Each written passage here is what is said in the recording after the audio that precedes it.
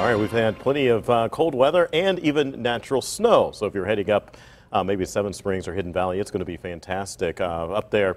At least the ski conditions will be. Let's talk about your forecast and what's going on. If you watched me yesterday morning, I had some concerns that what was looking like a sunny day today would be impacted by what we call an inversion. We had the cold pockets of air and then a layer of warmer air right on top of that. That creates cloud cover, and that's what we're seeing right now. 24 mostly cloudy conditions is what's going on in Pittsburgh.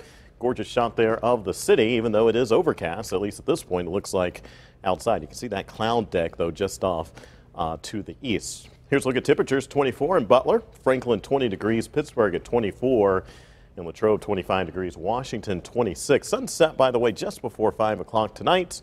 In fact, we'll show you that right here. 4:58 p.m. is sunset. High temperature today, 25 degrees. The low, not too bad. We stayed at 21. One of the cloud cover that stayed in place. If we had to clear it out, would have easily have dropped into the teens.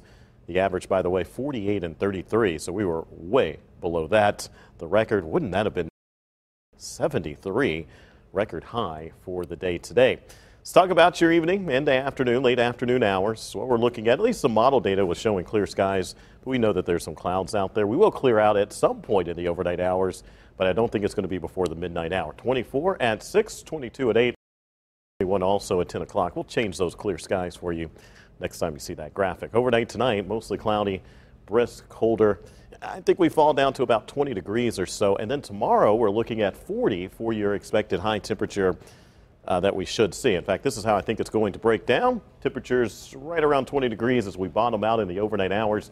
Notice for shoppers out there, it's interesting. Our temperatures actually will be ticking up before 4 o'clock. Now, it'll be slow, but our 2 o'clock temperature a little bit chillier than the 4 o'clock temperature. By 8 o'clock as the sun's just coming up all the way up to 23. Yeah, all the way up to 23. 30 degrees by 10 o'clock, 37 at noon. And your 2 o'clock temperature coming in at 40 degrees. We talked about this earlier in the show. We said, hey, best weather is going to be into the afternoon hours, but obviously the best deals are going to be first thing in the morning. I don't really know anything about that. I'm never there early shopping. Here's a look at radar. It's dry at this point. A couple of small snow showers showing up over Lake Erie. Those should dry out. High pressure is actually moving by at this time. Clear skies just off to our west.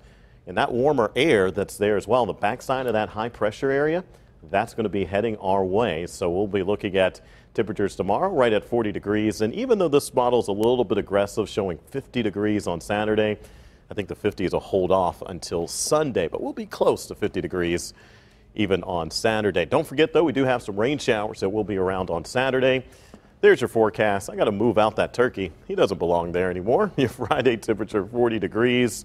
We're also looking at temperatures on Saturday coming in at 47 and 53 on Sunday.